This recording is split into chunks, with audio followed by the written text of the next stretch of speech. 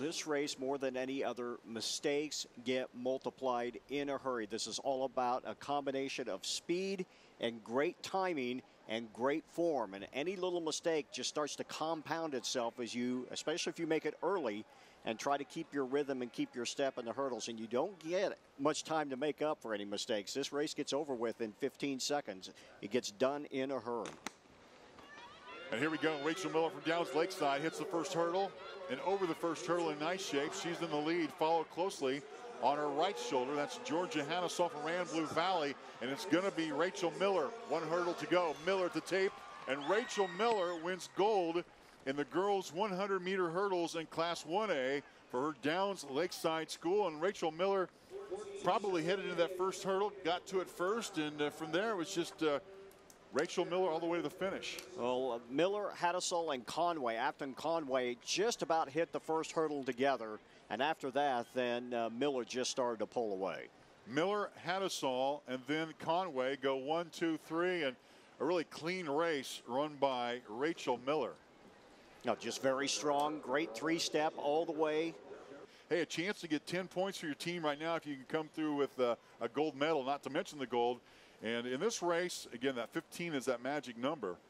And the best time in here posted by Jalen Stapleton of Meade, who is under 16 at 15.76. She is in lane 4, gets to the first hurdle and over it in pretty good shape. Lane 2, Hill City's Madeline Nelson makes a little bit of a charge, but down over lane 4 and hurdle number 5. This is Jalen Stapleton. Stapleton, one hurdle to go. Heads to the tape, is going to get it. Looks like Chloe McIntyre from Harrington to her right might have gotten second. But a gold medal from Jalen Stapleton, who wins gold in the girls 100-meter hurdles in Class 2A. Coming straight at you in the purple there in lane 4. That is Jalen Stapleton, the senior. Plenty of experience from Meade. Always a strong program. Looking very good, very balanced all the way, driving to the finish. And they've got a chance to do some real damage here. You're looking at wanting to score some points. You've got two people in here, but watch lanes 3, 4, 5, and 6. All of them have been under 16, all very close. Yeah, lane 2, in fact, under 16. Ashlyn Aikens out of Erie had a good start. Ortiz in lane 4 getting a challenge in lane 5. Kaylee Line over Ortiz. And now to the outside, Needham takes the lead out of Cheney. And then lane 3, Taya Wilson out of Sterling, it appears, has won the gold, as it appeared that Needham and Mortez kind of skipped over some hurdles. That was a race that went back and forth to the finish. Wasn't sure who was going to win. We talked about Ortiz. We talked about timing. Right there, Ortiz just nails that last hurdle, and that kept her from making any kind of challenge. She ends up actually getting 4th or 5th. It was almost a dead heat for 4th place. Schmarsh, Runnell, and Bolden, as Rod mentioned, all under 15 seconds. Though McPherson's Morgan Howard, the senior, has a little bit of experience on the outside. They settle in the blocks here.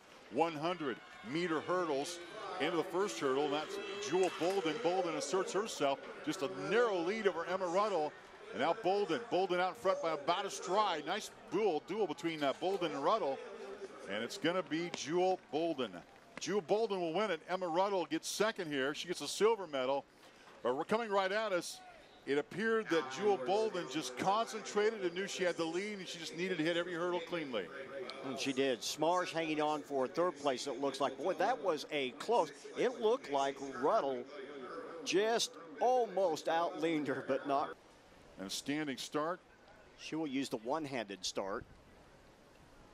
That's a standing start in lane 7. Teresa Engelbert, 2 Bishop Carroll standouts to the first hurdle. It's Muff. Muff leading Remsburg. Muff extends her lead inside Demetria Carter, and it's Muff with Carter and Remsburg. Carter, 1 hurdle to go, and the winner in Class 5A.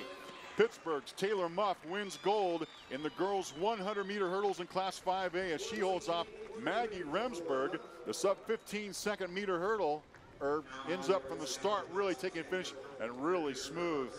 She kicks right leg over right leg. Right. Maggie Remsburg almost starts to challenge right here at about 3 hurdles from the end. Remsburg closed the gap a little bit, but just struggles right there a little bit, and that lets Taylor Muff pull away for the win. Blue Valley North's Lillian Shank ran a 15.3. She's in lane 3. As they get to set to go, good start into the first hurdle, pretty close.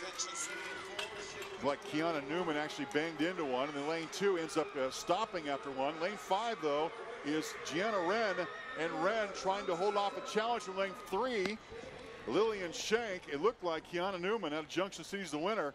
We'll check the results, as this was kind of a cluttered race, Rod. There was a lot of hurdles going, skipping in and out. Well, Morgan Armbruster kicks the 3rd hurdle and almost goes down and almost takes out Wilson with her. At the finish, and a gold medal indeed for Kiana Newman.